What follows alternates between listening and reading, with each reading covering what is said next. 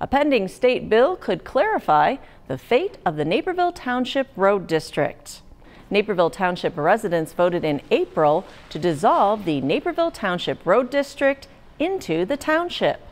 But that decision is in contrast to a 2017 referendum to consolidate the road district with the Lisle Township Road District.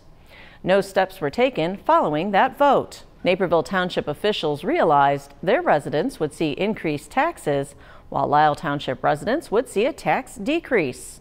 House Bill 3676 states, if a township has approved a consolidated road district with another township, but that consolidation is not yet effective, and if the township subsequently approves a referendum to consolidate the road district with the township, then the dual township consolidated road district is void and shall not occur. The bill would provide clarity to the situation after Lisle Township officials claimed the future was still unclear, even after the April 2019 referendum.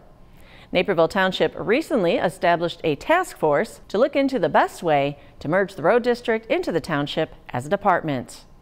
The bill is co-sponsored by Representative Stava-Murray, whose 81st state district includes much of Lisle Township. The bill is currently awaiting Governor J.B. Pritzker's signature. If signed, the bill would go into effect immediately.